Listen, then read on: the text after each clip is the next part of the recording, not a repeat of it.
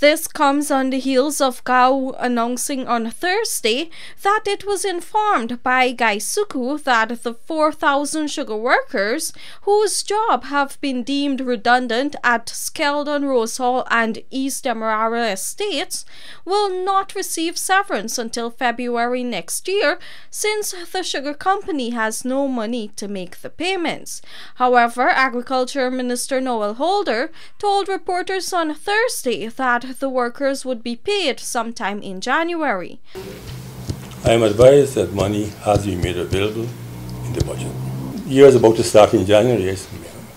I don't know whether it might be a part payment, it might not, I don't know, but certainly money is there in the budget to make payments in January.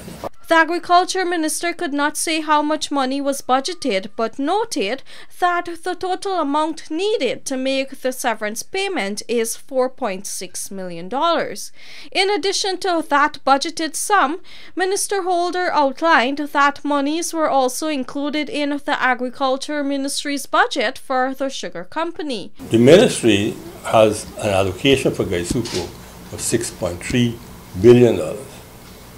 But other funds are supposed to be available through other avenues for Gaisuku, not involving subsidies from the Ministry of Finance. Several stakeholders have been up in arms with sugar workers to have severance paid to the displaced workers.